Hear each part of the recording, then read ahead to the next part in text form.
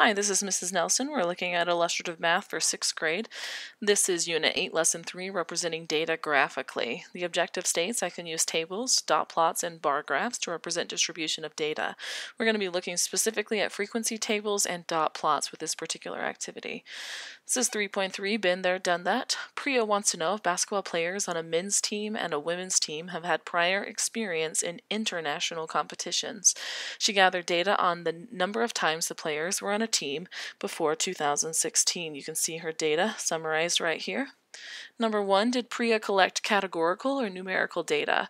Well, since all the responses are numbers, this is numerical data, not categorical data.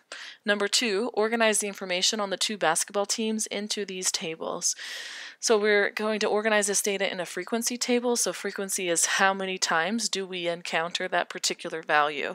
And the nice thing about a frequency table is you can use tally marks if you want, so that you can go in order across your other data from left to right and not have to try to count up how many you see and possibly miscount. So on the men's team we have a 3, and then we have 1, 2, 3, 4 zeros in a row, 1, 2, 3, 4, a 1, and then we have 1, 2, 3, 4, 5, 6 more zeros, 1, 2, 3, 4, 5, 6 more zeros. And then for the women's data, we have a 2, and then 2 3s, and then a 1, a 0, a 2, a 0, 2 1s, a 0, a 3, and a 1.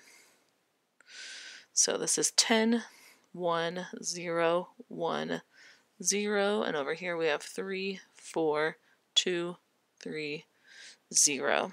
Now it says make a dot plot for each table, so we're literally going to put a dot on this graphic for every value. So for the men's basketball players, we need 10 dots. 1, 2, 3, 4, 5, 6, 7, 8, 9, 10. Maybe I should make those a little bigger. Let's try that again. 1. Oh, that's too big, but oh well. 2, 3, 4, 5, 6, 7, 8, 9, 10. And then 1 and a 3.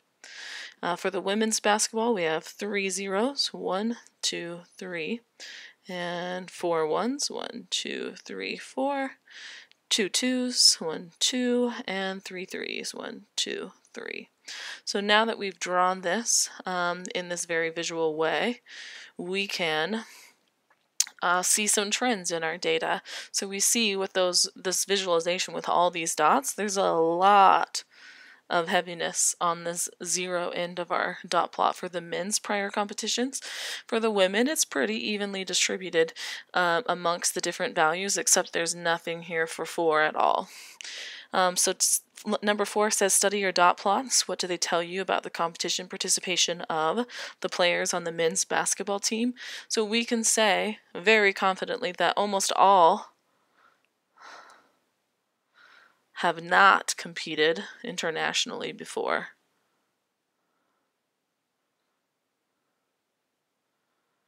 And only 2 players, 2 out of the 12 players, are returning competitors having competed internationally before. When we look at the women's data, we have all but 3 have competed before. So we have 1, 2, 3, 4, 5, 6, 7, 8, 9 out of 12. So 3/4 of the women have competed internationally before. So we could say that 75% have competed internationally before. So there's more experience for prior competitions internationally with the women's basketball team than there is for the men. Again, our objective was I can use tables, dot plots, and bar graphs to represent distribution of data.